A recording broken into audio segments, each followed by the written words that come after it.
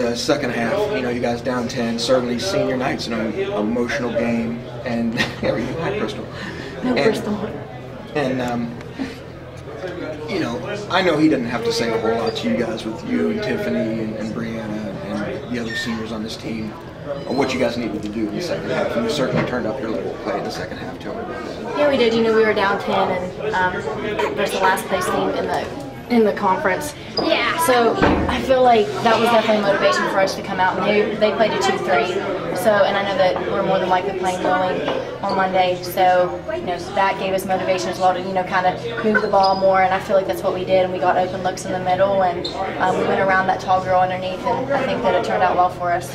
You guys really shared the basketball tonight or today. Season high 21 assists. And you really started to get things going, and like you said, you moved the ball and you started attacking that inside. Yeah, we did well. We fed Haley the ball really well, and I feel like our guards cut a lot more. When versus zone, you have to move, you can't be stagnant, and I feel like we were just moving the ball really well. And I thought we did really well in the second half, better than we did in the first. Yeah, it's important to you, Tiff, right?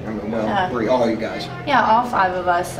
It's an emotional day. I feel like we all kind of put pressure on each other. Like, okay, this is our second to last time playing. All of our families here, and it's supposed to be a good and special day for us. And to go out with a win is even more important, I think.